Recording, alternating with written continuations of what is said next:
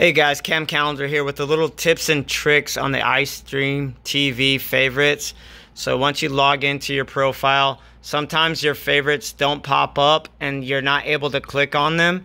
But if you go all the way to the bottom, you click on the little man icon all the way to the left, and you click on your name, you can reload your profile.